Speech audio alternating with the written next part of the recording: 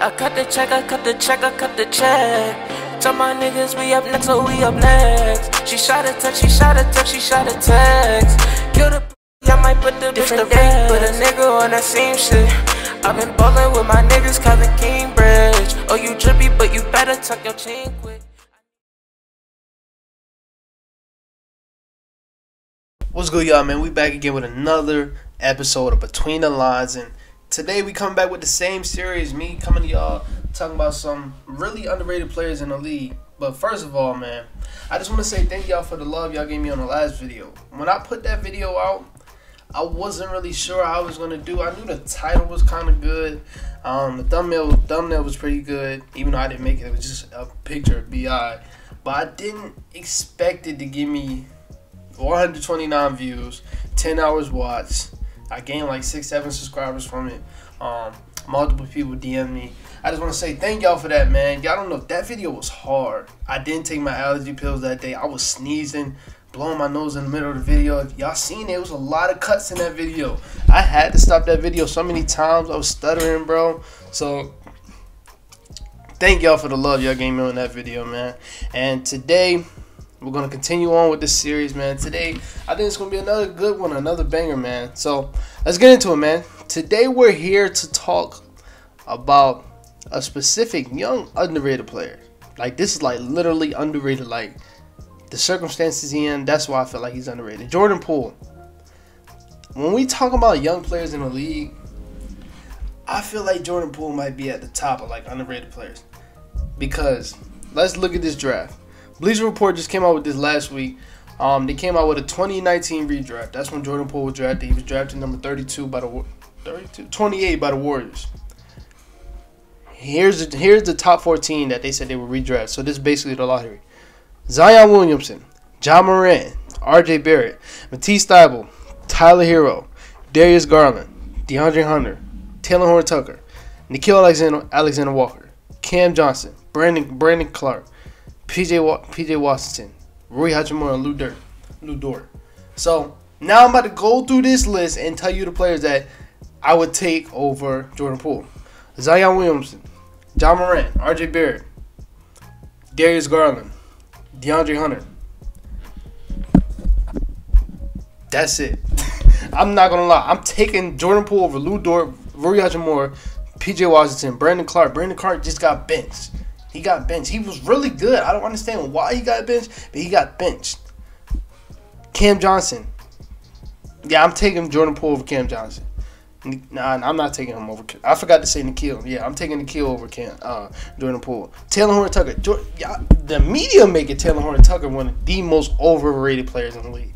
I'm not even going to lie to you, bro. He's not going to reach that superstardom that the media think he's going to reach with the Lakers. He's just not. Maybe when LeBron leaves, probably he can be the second fiddle to AD, but he's not. He's not. DeAndre Hunter, yeah, I'm taking him. I'm taking Darius Garland. I'm taking RJ, Ja, and Zion. That's 6 players out of the 14 players that I'm taking over Jordan Poole. Jordan Poole is better than Tyler Hero. He's better than Matisse. Matisse is just one side of the ball. If Matisse add another, just a consistent 3-point shot, he'll be nasty, but it's just not consistent at all. But everybody else, bro, I'm taking Jordan Poole over them. But here's the reason why I feel like Jordan Poole is underrated. So let's just talk about his story. From the beginning of his career, went to Michigan. I'm not even going to sit here and lie to y'all and act like I watched him in Michigan. The only real reason why I knew him coming out of Michigan, and this is probably why everybody knew him coming out of Michigan, that one buzzer beater 3 when he hit the shot, he just got the ball, just threw it up. Cash, ran off the court. That's how I knew him coming out of Michigan. Then I did some research because I think that was right around when I was starting my podcast. I did some research and I seen that he was just a decent shooter.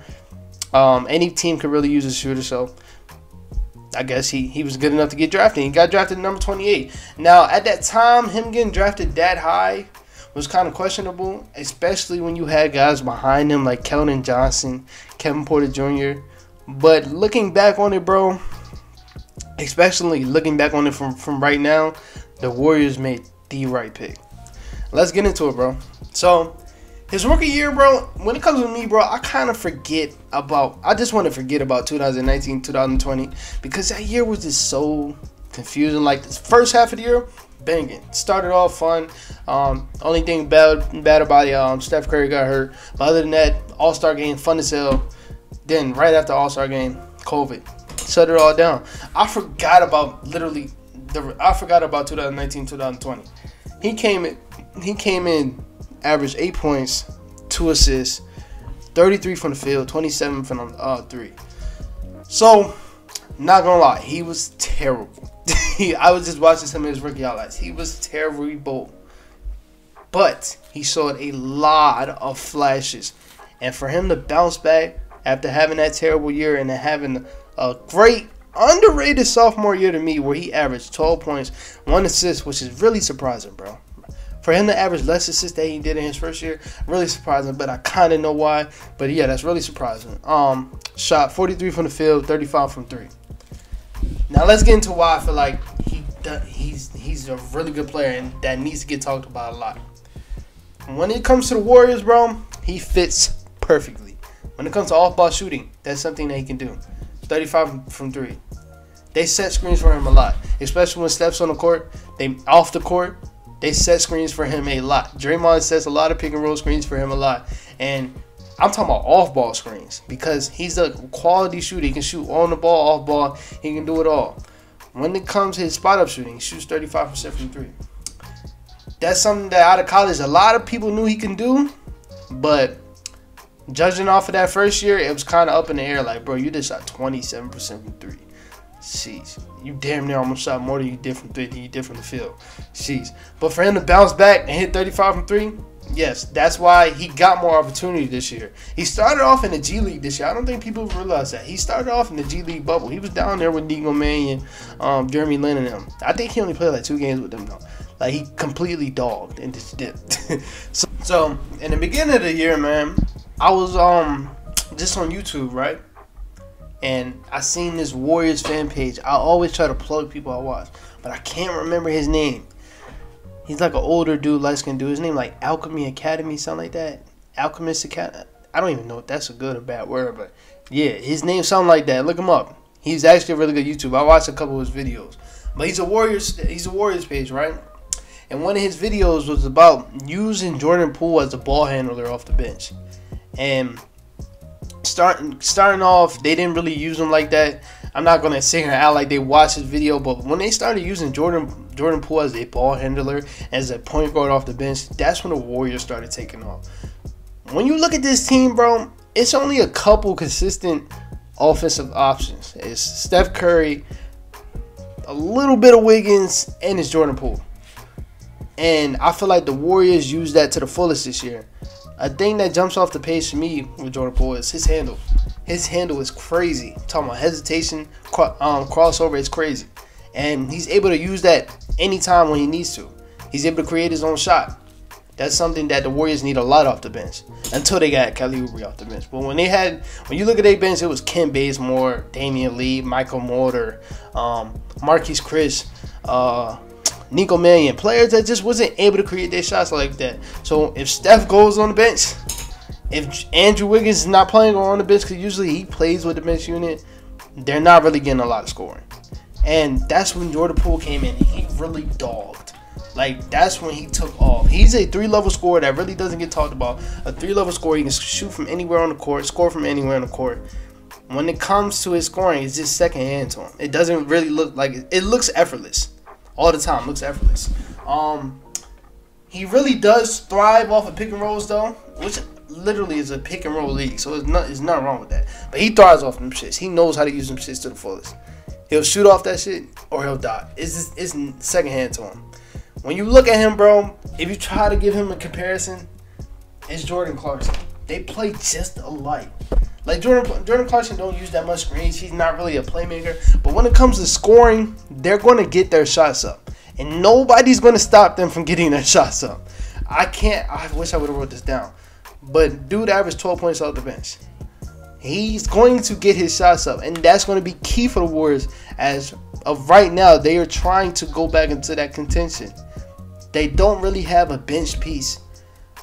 And Jordan Poole can step up and be that bench piece. Don't be surprised if Jordan Poole wins 6th Man of the Year this year. I'm expecting him to have an even better year than he had last year. But to go back into just studying about him, man, Another thing that really doesn't get talked about enough when you talk about Jordan Poole, you really talk about his scoring when you talk about him. But his passing and his playmaking is something that jumps off the page to me. I was watching some of his rookie highlights, bro. After I watched that video from that dude, I really cannot remember his name. But shout out to him. His passing is something that I've really seen in his rookie highlights. Like, talking about cross-court passes, passes off the pick and roll. It's really not that hard for him to do because he creates such space and he creates such attention because his handle, bro. He's able to attack the defense at all times. He can attack the paint at all times, and it's automatically going to draw a double. And he's able to hit that pass to the corner or to the pass up top. It's second hand to him. It's really not hard for him to do. So that was something that jumped off the page this year, and that's why I was surprised when I seen his assist that it decreased this year because I actually seen it this year. Nobody was watching the Warriors in 2019. Soon as Steph got out game 3, nobody was watching the Warriors, so I didn't see it in 2019. In 2020, 2021, bro, that's when I actually was watching the Warriors, and I was like, yo, Jordan Poole is nice, bro, and he's not just a shooter. Not just a shooter, not just a scorer. He's a playmaker. He can play the point if he wants to. He's like that KPJ type guy. They came in as a shooting guard, but they're actually really good playmakers. And he is their backup point guard. And he's going to have a huge year this year. But another thing that stands out to me, bro, his finishing is crazy. He's not the most athletic guy in the league. No, not the most athletic guy just on his team. He's not that athletic. But he will go up on you. I'm not talking about he'll dunk on you. He'll go up on you and try just finish strong over you. I seen a highlight. He finished strong over Ben Simmons like it was nothing. He seen it was Ben Simmons Damn. He seen it was Ben Simmons in the paint and just ran straight to him. Finished with his left hand. He did that to Jonas Valanciunas too. That's two of the strongest players in the league. He's not afraid to go up on you at all. And that's something that stands out the page to me, bro. He's really out there just not caring. Not saying that's a bad thing or nothing. Not saying he just doesn't care about the team. Bro, he's going to get his buckets and he's going to score. And it's in an effective way. He can score on either side of the rim, left or right hand. It's really nothing. Jordan Poole is a dog, bro. He's a dog, bro. He's a dog. And I'm not going to lie, I'm expecting him to have a huge year, bro. If you look at the games that he had last year, from March 17th to March 26th, he averaged 20 points. 4 assists, 46 from the field, 40 from the 3. He's a player that can jump off and just drop 40 out of nowhere. I want to say that second to last game against the Memphis Grizzlies, he dropped 38. So he can jump out of nowhere and just drop 40. If Steph has if he's having an off night, bro, Jordan Poole gonna be there. The last 10 games of the season, he averaged 16 points, 3 assists on 45% from the field and 35 from the 3. He is going to be a huge piece for them off the bench, especially since they lost Kelly Oubre, so it's not really a player off the bench taking the shots up. I hope they don't start him because when you look at their two, I hope they start Michael Porter because he's just a spot-up shooter. That's all they really need in that starting lineup. Steph and Andrew Wiggins are the scorers. He should have the full keys to the bench, and that should help him out a lot. Because he didn't really have that last year, bro. They like to play Andrew Wiggins with the second lineup. And then the second half of the season, Kelly Oubre got hurt. But then when he came back, he was on the bench. And he was on that bench unit. And he kind of took away some of the shots from Jordan Poole.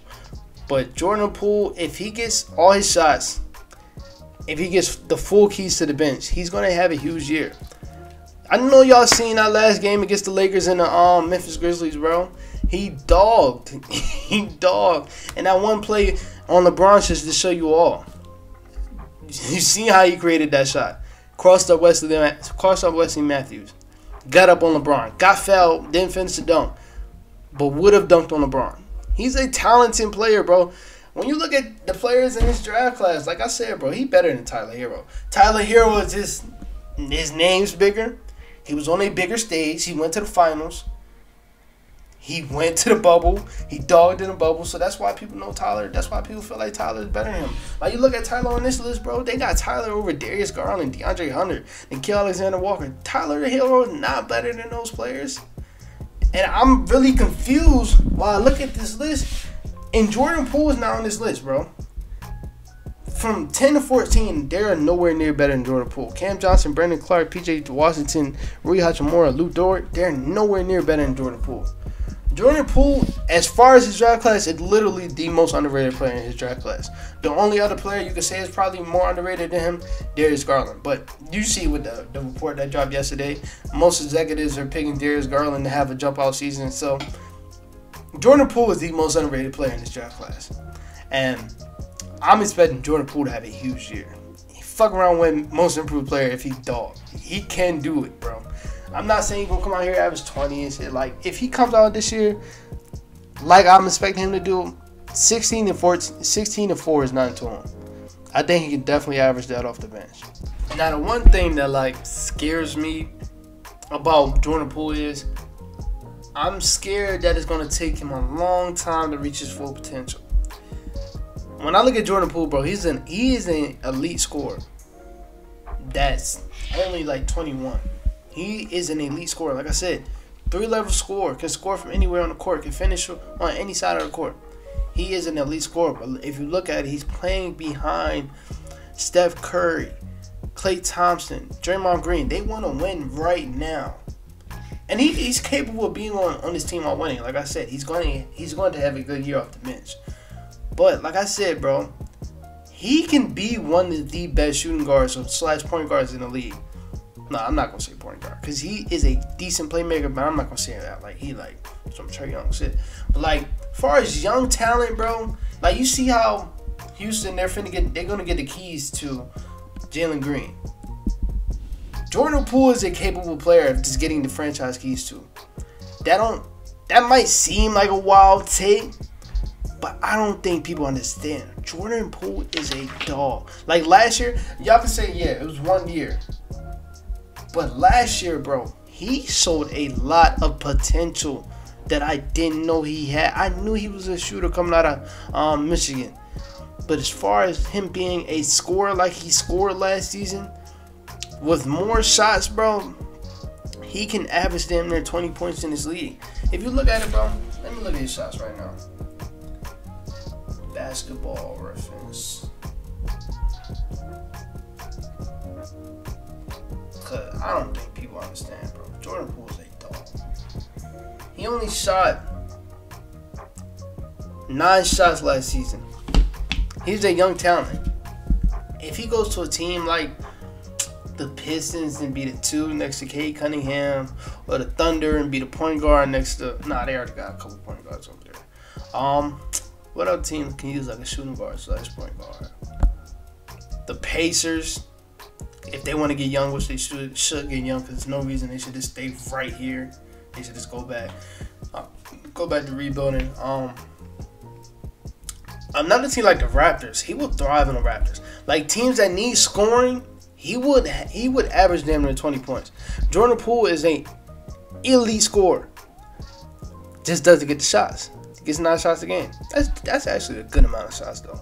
But if he's like, I think he's a young type talent that deserves like at least 15 shots a game. He is a young star, but he's behind Steph and Klay, but he's not gonna get that, and it sucks. But like, he's gonna be able to be on this team because he's able to do other stuff other than scoring. Like I say, he's a playmaker. He's a shooter, spot up shooter. So he's gonna thrive. But yeah, I don't know if he's gonna be able to reach that star potential that a lot of people see. Cause bro, Jordan Poole's a dog. That's it for my Jordan Poole episode, man. Jordan Poole, I see you. You're a dog. One of my favorite young players, bro. He's a dog. He's a dog, bro. But man, like I said, man, shout out to y'all, bro. Y'all really helped me out, man. The last few weeks, man, for my 2 videos to take off like that, I really needed that. Shout out to y'all. Thank y'all. Other than that, this is it for this episode. Peace out.